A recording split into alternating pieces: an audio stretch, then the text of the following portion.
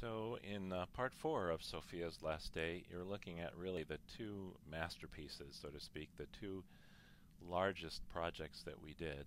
And these were done not by students in my class, but students who worked in the Learning Technology Lab, although I spent a great deal of my own time on these as well.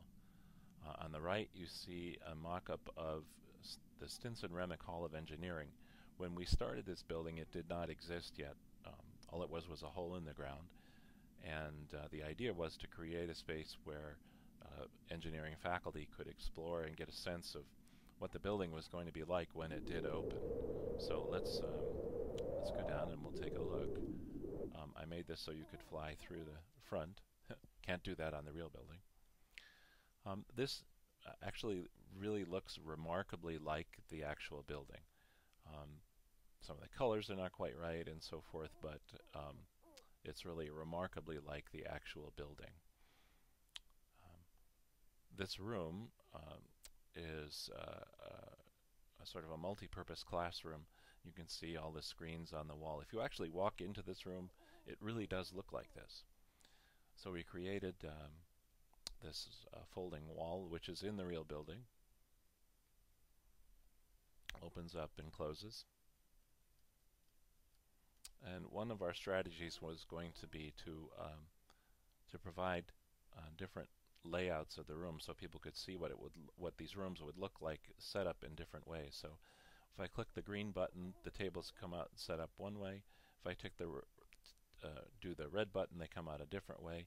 We never went any farther with this because the faculty really were, the engineering faculty just had lots of other things to do and did not become particularly engaged with this project.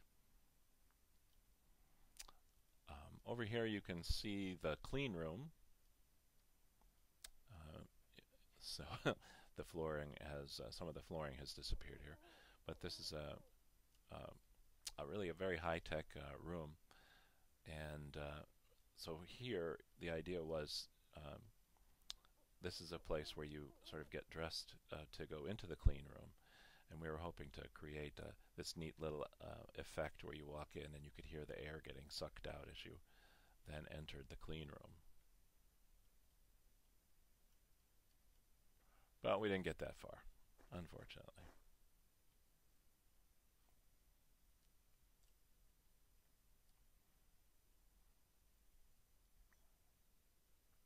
We spent a fantastic amount of time on this space.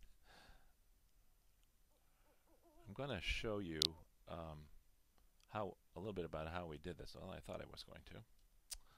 I believe that there are some remaining pieces where you can see how this was done. Yes. So if you look over to the right of the screen, I believe that you can see, and perhaps underneath here you'll be able to see again.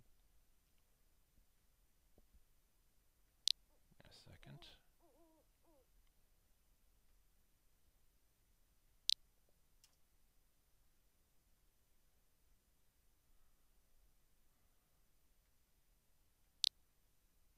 Right. So you can see a little bit of the floor plan. I'm going to get rid of some more here so you can get a better sense. This is all going to be disappearing shortly anyway. So underneath this you can see the floor plan. This was really tricky to figure out. I got a copy of the floor plan and turned it into textures, graphic files.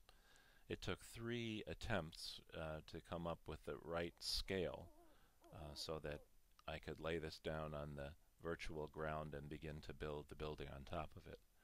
One of the things I noticed was that my avatar didn't fit through doors, and when I did some looking at the scaling of this, I realized that my avatar was like 10 feet tall.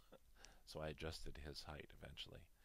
So you can see how this was built up from floor plans on the ground. We really spent a tremendous amount of time on this space. Here's a chapel. This was never finished. um, in our version of the building. Of course, the real one was finished. And most of what we did was on the main floor. We did not fill out the upper floors. But quite a bit of work involved.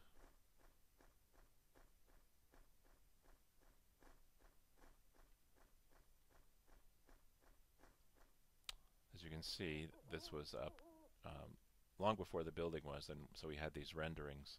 And the building, in fact, does look like this.